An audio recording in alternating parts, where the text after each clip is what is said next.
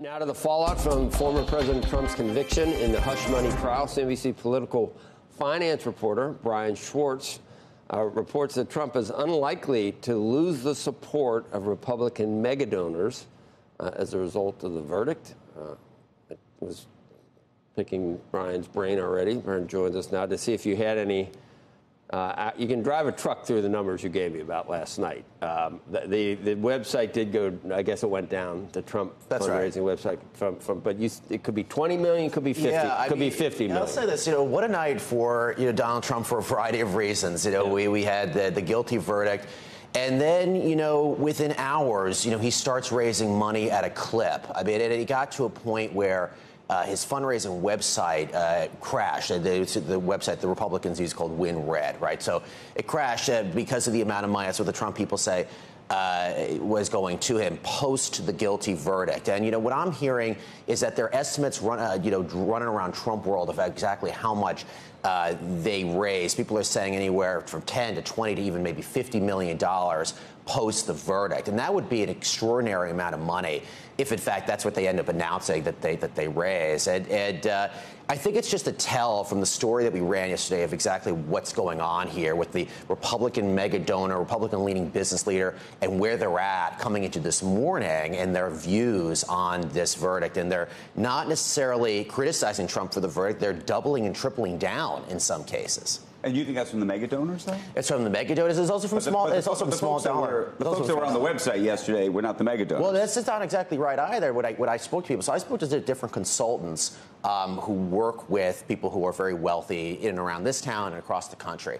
And there was somebody who was telling me that you can go online and you can give to these various Trump-related committees. We'll get into that another day. It's six figures. And this person was telling me he hadn't received this amount of calls and outreach to work with these donors to get their money onto the website and process that money toward Donald Trump. And that's really remarkable. I mean, this is somebody who's been working this circuit, for instance, for years. You saw Ackman, you saw Elon Musk, you saw David Sachs, you saw all those. Actually may come out and endorse him. So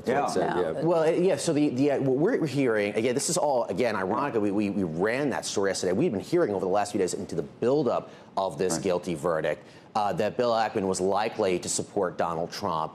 And leaning in toward him, and that he hadn't made a final decision yet. But we have seen. I think he was speaking to you at Squawk. We said months ago him taking aim at Biden. Brian, do you know the totals? Because there was a big gap between what Trump had in the bank and what Biden had in the bank. Yeah. So when we ended April, when we wrapped up April, Trump and the RNC announced that they had raised north of $70 million in that month alone. Biden and the DNC had announced, combined with their political operation, that they raised a little bit over $50 million. Okay. So up until this point, Trump has started to slowly surge back into the fundraising game against Biden. And there's for a variety of reasons why donors are starting to give more and more. Wealthier donors, small dollar donors. Well, and is your sense that the base of donors is spreading, so there's more donors, or is it the same group of people who are doubling down? I think it's a little bit of both. I think there are people who are slowly coming off the sidelines who were maybe necessarily not sold on Trump during the Republican primary process or post-January 6, 2021. We're kind of back to that again, right? Some of these very same people who are going around saying, I can't believe what happened on January 6th. Some of them blaming Trump publicly or privately are now coming back. And then there are people who have always been in his camp who are doubling down, to your point, who are giving more and more and more, in part, in reaction to this verdict that took place yesterday. Betting sites initially flipped completely. Right. Not that it matters. They're basically at the same place.